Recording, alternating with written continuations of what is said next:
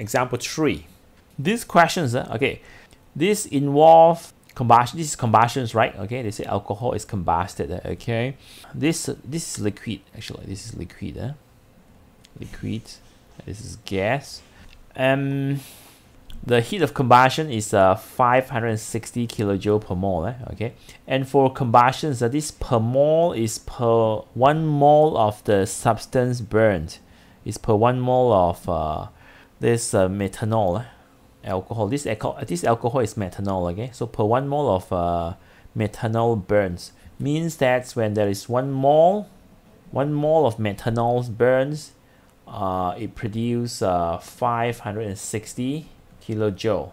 Okay, kilojoules of heat energy. But then the question says that the question would like us to find the amount of alcohol burned when there's a release of 140 kilojoule. Okay. So it means that if this is 140 kilojoule, how many mole of the alcohol burns? How many mole? Not the mass. Okay, tell me the number of mole first. How many mole of alcohol burned? The number of mole is equal to 140 kilojoule divided by 560 kilojoule. So it's 0.25 mole. Okay, 1 mole 56 kilojoule. This one only 140 kilojoule means this must be less than this, right? Because the amount of heat released is less, so the number of mole must also be less. So the number of mole is 140 kilojoule divided by 560 kilojoule. So it's 0.25 mole. 25 mole. Now we have the number of mole of alcohol. Okay, then we can find the mass by using the formula. Number of mole equal to mass divided by molar mass. Okay, molar mass.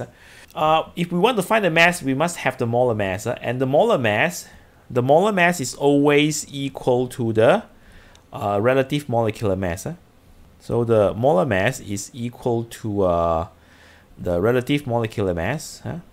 And the relative molecular mass, this is a CH3OH. So we have one carbons.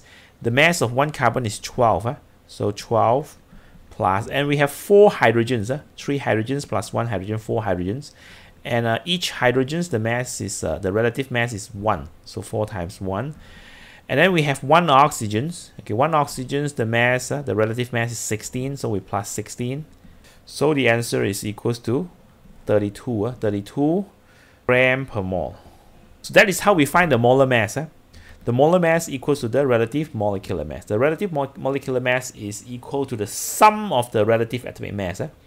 1 carbon, 12, 4 hydrogens, 4 times 1, and then 1 oxygen, 16. So this is equal to 32 gram per mole. Okay, now we have the molar mass already, then we can find the mass. The number of mole is 0.25, right? 0.25. The mass we don't know, that's what we want to find. And the molar mass is 32. Yeah, 32. So therefore, the mass of the alcohol burn is 0.25 multiplied by 32. This 32 I multiply to another side. Okay, so 0.25 multiplied by 32. So it's equal to 8 gram, right? The mole is for alcohol. Yes. Okay. This mole is for alcohol. Why for alcohol? Because this is heat of combustions, and heat of combustions, when we have this 560 kilojoule per mole. Per mole means per 1 mole, and this per 1 mole is per 1 mole of the substance burn, and the substance burn is CH3OH, right? The alcohol. So this 1 mole is 1 mole of alcohol. Per 1 mole of what? Per 1 mole of the fuel or the substance burn, and the substance burn is the alcohol. So this 1 mole is 1 mole of alcohol. So therefore this number of mole is also number of mole of alcohol. H equal to 1. Yes, this is the relative atomic mass of hydrogens. Okay, but we have 4 hydrogens, right? 3 hydrogens and 1 hydrogen, 4 hydrogens. Therefore it's 4 times 1. 4 times 1. Okay, we have 4 hydrogens. This is heat of displacement. Okay, we use zinc to displace copper. Yeah, zinc to displace copper, so the copper is displaced. This one is aqueous, and zinc is solid, zinc sulfate aqueous, and copper is solid S.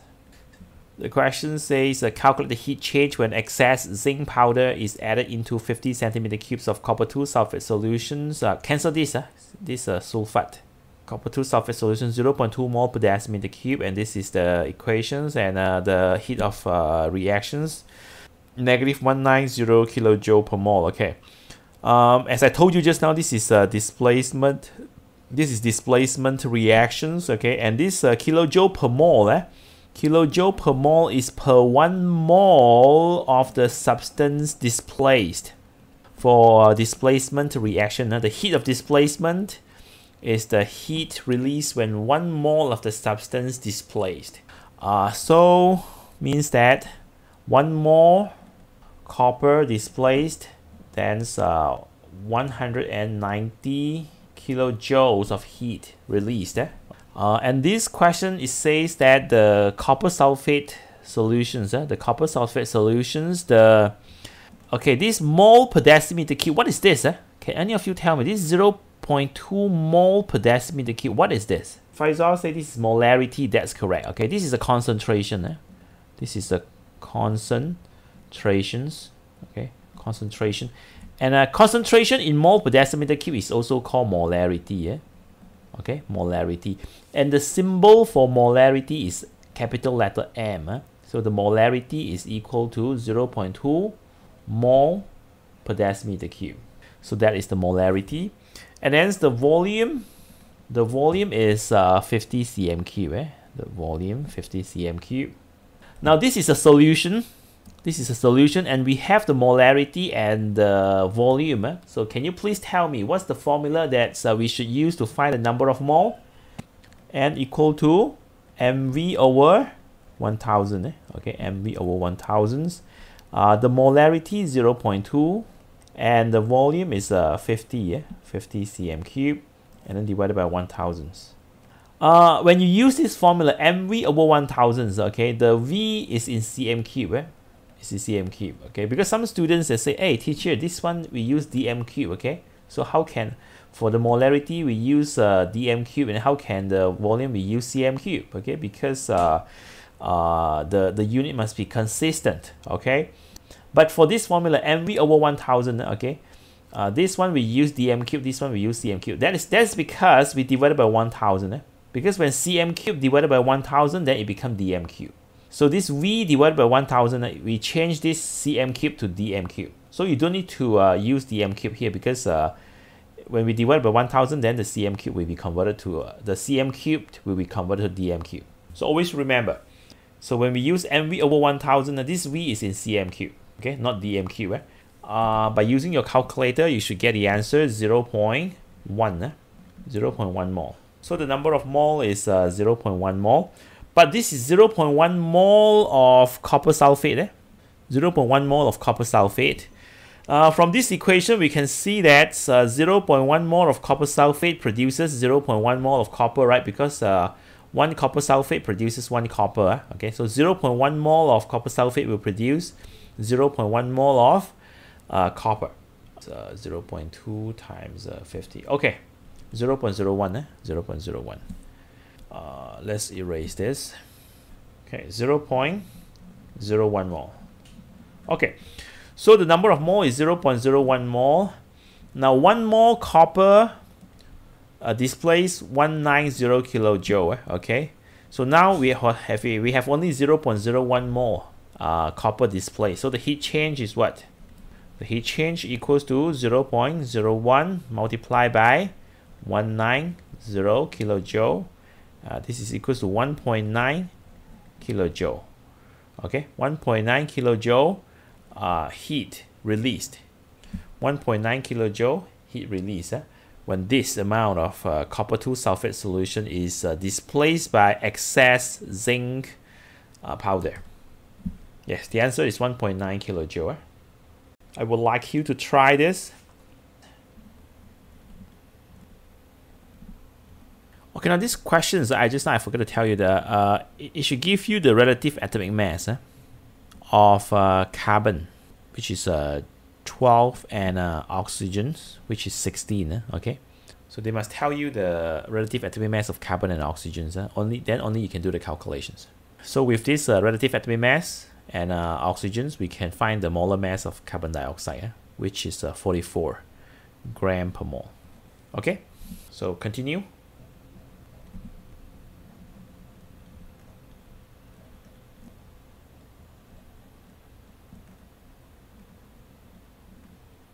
Okay, so what's the final answer? 314.8. First of all, okay, we must know the molar mass, okay, because from the molar mass we can find the number of mole.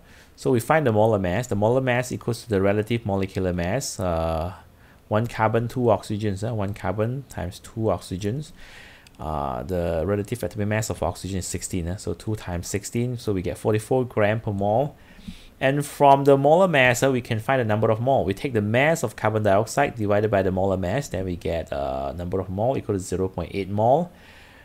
And from these equations, we know that 1 carbon produces 1 carbon dioxide. Okay, so when the carbon dioxide is 0.8 mole, then the carbon must also be 0.8 mole. So the number of mole of carbon is 0.8 mole. So the heat release is 0.8 multiplied by 393.5 kilojoule. So it's 314.8 kilojoule. This is negative. So why the negative is eliminated in the calculations?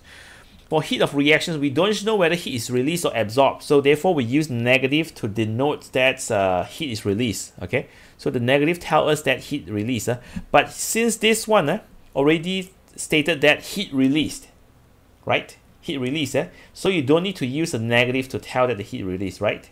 So because it say heat release, so you don't need to use a negative. Okay, if you write heat change, then you should include the negative. So the negative tells us whether the heat is released or absorbed. So since it's already stated heat release, so don't need to put negative. Okay, because they want us to find the heat release. But if they want us to find the heat change, then you must include the negative to indicate that heat is relieved. The negative indicates that the heat is released. So it's not that we change to positive. It's because it's already stated heat release, so we don't need to include the negative. Okay, so this one. Okay, this is also a displacement reactions. Zinc displays copper, so it becomes zinc ions and copper. Okay, so figure above shows the energy level diagram for the displacement reactions between zinc and copper 2 sulfate. Find the change in heat when excess zinc powder react with 500 cm cubes of copper 2 sulfate solutions, 2 mole per decim in the cube. Okay, so this is the solutions. Okay, and we have the volume and the molarity here, so we can find the number of mole of copper 2 sulfate. N equal to mv over 1000, and the m is 2 500 divided by 1000, and this is equal to 1 mole. Okay, 1 mole. So copper sulfate 1 mole. This copper sulfate, this is 1 mole. Okay, and if copper sulfate or copper ions 1 mole, then the copper displaced is also 1 mole. Okay, 1 mole. So if the copper displaced is 1 mole, then the heat release is the same. Okay, because this 218 kilojoule, I suppose that is per mole. Okay, 218 kilojoule per mole. This 218 kilojoule per mole is per 1 mole of the copper displaced.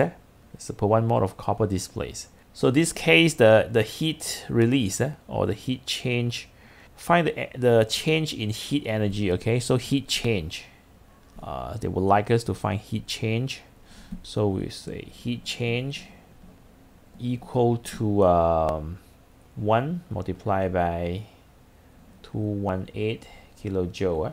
So it's equal to 218. Okay, we should include negative because this is heat change and not heat release.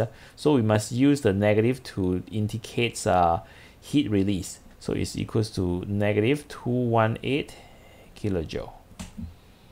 Okay, so the heat change is 218 kilojoule.